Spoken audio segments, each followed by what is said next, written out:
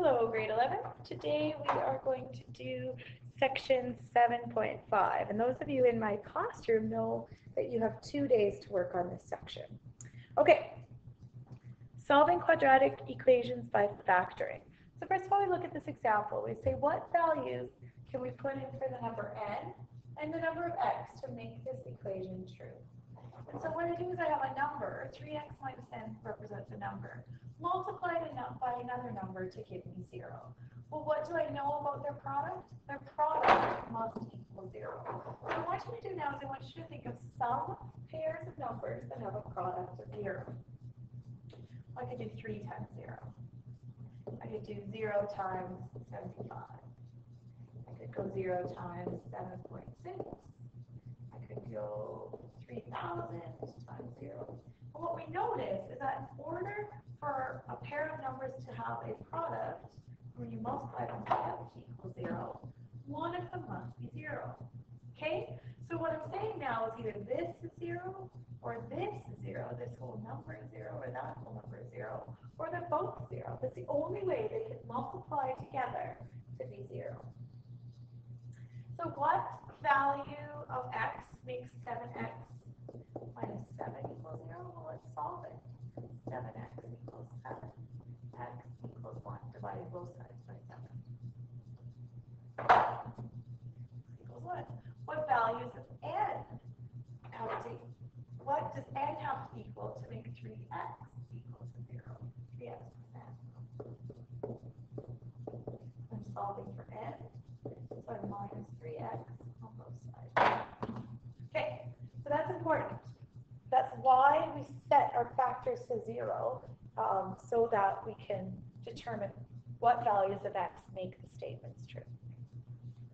Okay, we are on section 7.5, and we're going to do a problem that's in the textbook. So it'd be a good idea to grab your textbook. We're going to read over a solution. The entry to the main exhibit hall in an art gallery is a parabolic arc. The arc can be modeled by the function hw equals negative 6.625 w squared plus 5w, where height, h of w, and width are measured in feet. Several sculptures are going to be delivered to the exhibit hall in crates. Each crate is a square-based rectangular prism that is 7.5 feet high, including the wheels. The crates must be handled as shown, so completely upright. You can't put them on their sides to avoid damage to the fragile contents. What's the maximum width of a 7.5 high crate that can enter through the arc? So they're saying at 7.5 feet, how wide is it right there? A couple things to notice, a couple things that you should have noticed. Notice that this is a concave down parabola, and a number in front of the square term is negative. Okay, that's something that we saw before. So we're going to go through what our friend Brooke here did. First of all, she sketched it out. She said, well, there's going to be 2 points where it's 7.5 and where that width is. The crate can only fit through the part of the arc that is at least 7.5 feet high. The arc is that high at 2 points. So here she got her function, and she said, well, I want to know w when height equals 7.5. Then she wrote it in standard form. And you should remember that standard form means that we make one side equal 0. Now she said, you know, I don't like these decimals. I'm going to divide everything by 0.625 and see what happens. That gives me w squared. 5 divided by 0.625 is 8. 7.5 divided by 0.625 is 12. And 0 divided by a number is just 0. Okay? And then she factored. And factoring is something that this chapter assumes that you know how to do. So this might be a little review. We need 2 numbers that multiply to be 12 and add to be negative 8. Well, things that multiply to be 12 are 1 and 12, 3 and 4, 2 and 6, and similarly the negatives of those numbers, negative 1 times negative 12, negative 2 times negative 6, negative 3 times negative 4. So those are our choices, but we have to choose 2 numbers that they add to be negative 8. Well, and that means that our only options are negative 2 and 6. So those are our 2 factors. We said in the previous examples, in order for these 2 factors to multiply to be 0, either this factor equals 0, that factor equals 0, or they both do. So we're simply solving these. And she said that the parabola reaches a height of exactly 7.5 feet at widths of 2 and 6. Drew it out here. Okay, now what she did is she said, you know, I'm still learning the stuff. I'm not quite confident. I'm going to actually try graphing these.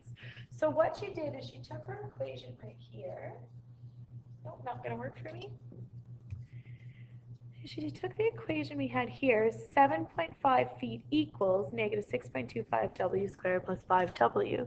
She went to her graphing calculator and she graphed it. So she said, when y equals 7.5, and I made that a green line, and also when y equals negative 0.625 and 5x, where those intersect are going to be my answers.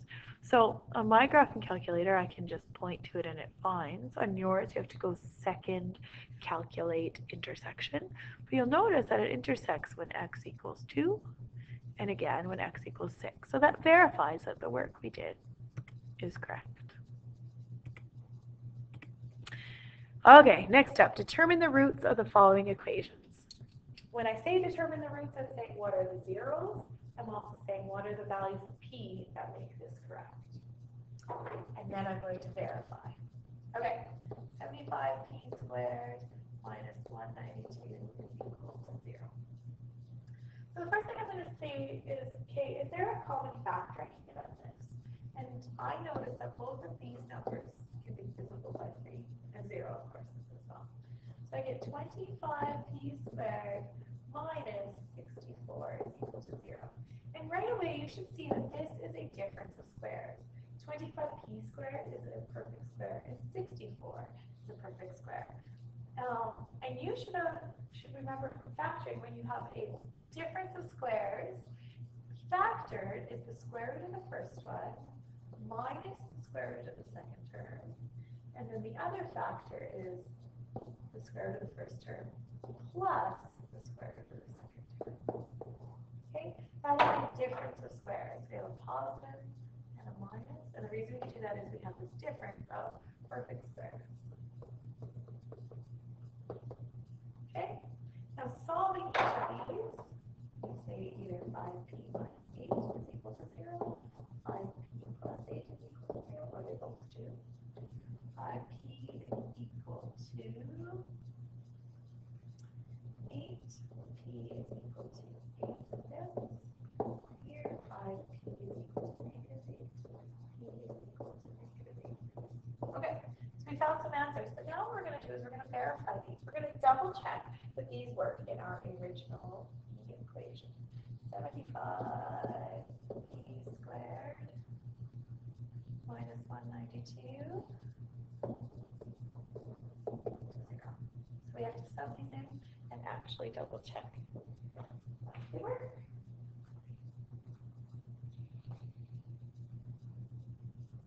Okay, so 75 times 8 fifths squared minus 192 is equal to 0.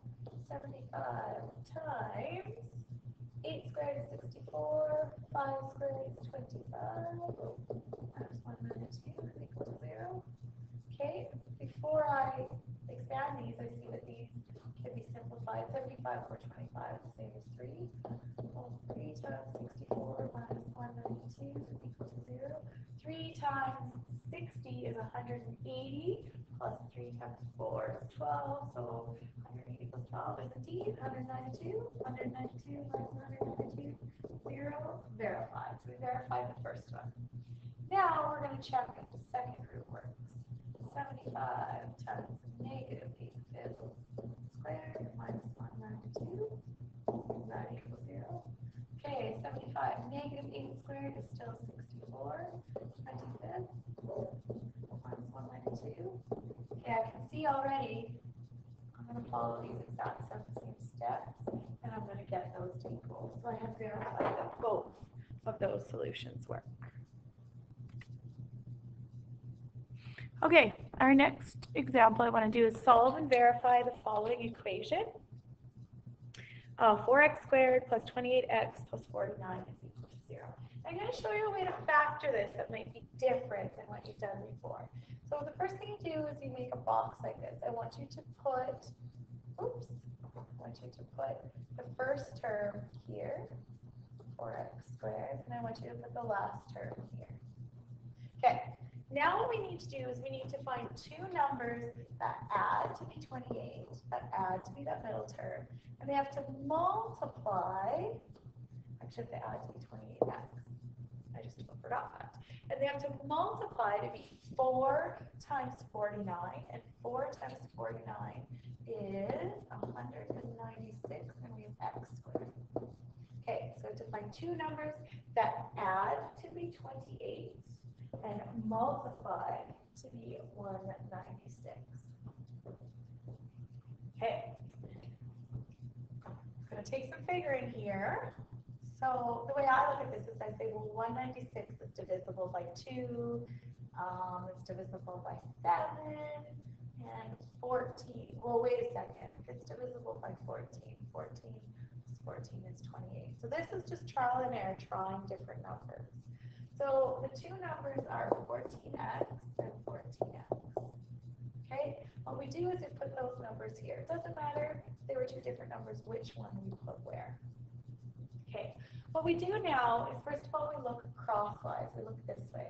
What's the biggest common factor we can take out of 2x squared and 14x? Well, I can take a 2 and I can take a x. Okay? Next, let's look this way. What's the biggest common factor I can take out of 14x and 49? Well, I can take a 7. And that's it. I can't take any x's. Okay, similarly now we go down. What's the biggest common factor between 4x squared and 14x? So it looks like it's 2x. And what's the biggest common factor between 14x and 49? The biggest common factor is 7, and that's it. So now what I do in order to factor this guy is I just take my numbers along the side, 2x, and it's a positive 7, there's no negative sign there, and 2x plus 7, and that's how I factor this. So that's kind of different than the decomposition you may have learned before. I find this way easier, but if you're used to factoring by decomposition, keep doing that if that's what works for you. Okay? So in this case, the factors are the same. So either this equals 0, either they have to both equal 0. So we can only just do this one. 2x plus 7 equals 0. 2x equals negative 7. X is equal to negative 7/2, or negative 3.5. And now it says we need to verify this. So to verify, we can put it in our graphing calculator, or we can substitute it in. I like substitution. Negative 7 over 2. Okay, I'm going to erase it and do that right here. Grade 11 at any time, feel free to pause or to ask for something to be replayed.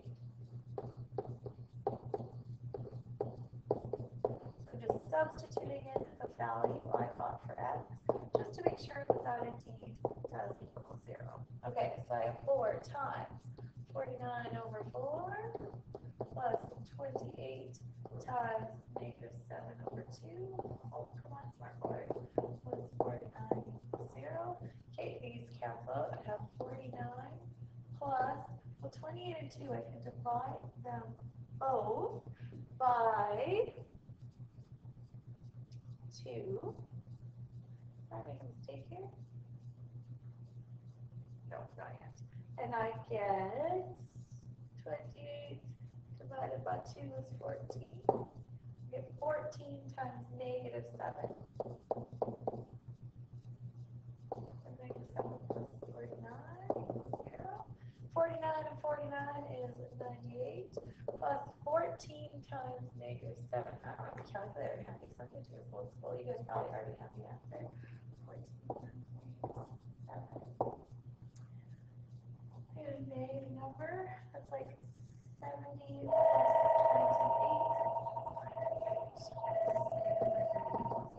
28. 98 minus 98 is 0. You believe it, so I have verified that. Okay. Going backwards, Tori says she solved a quadratic equation by graphing. She said the roots were negative 5 and 7. How can you determine the equation? So what she's done is she's given us the last step. There's a better example where we've done it, where she's told us what x equals. So what we're going to do is we're going to now work backwards. So she's told us that x equals -5 and x equals 7. So now let's get these to be 0. X, let's set them to be 0. X minus 7 equals 0. Oh, this one's a mistake. That should be +5. We're going to add 5 to both sides. Here we subtract 7 from both sides. So these are my two factors. The last step is we're just going to expand our FOIL. So we should get x squared plus 5x minus 7x minus 35 equals 0. X squared minus 2x minus 35 equals 0. And there's my equation there. Okay, so in this case, the language they used was the roots. There's another way she could have worded that. She could have said the x-intercepts of a graph are 3 and -2.5. Same thing. What we're doing is we're saying is x equals 3, x equals -2.5, setting these each to be 0, x minus 3 equals 0, x plus 2.5 equals 0. And now I'm making them into the factors.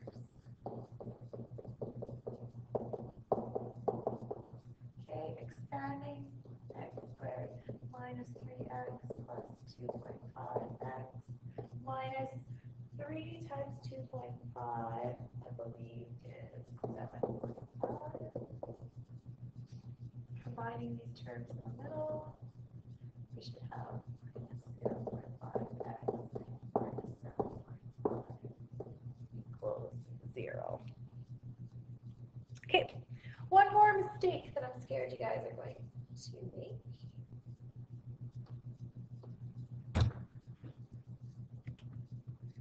And that's right down here.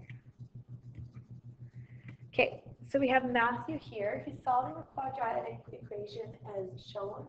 Identify and correct the error. So he said 4x squared equals 9x. He divided both sides by 9. 4x equals 9. X equals 2.25. Okay.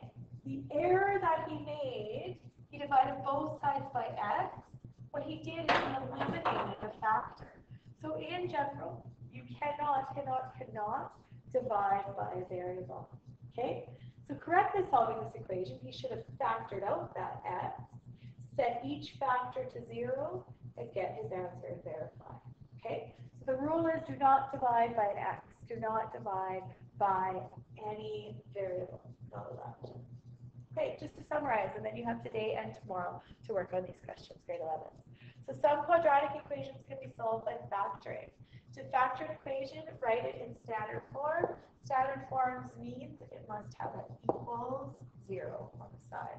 You can set each factor to 0 and solve the resulting linear equation. Each solution is a solution to the original equation.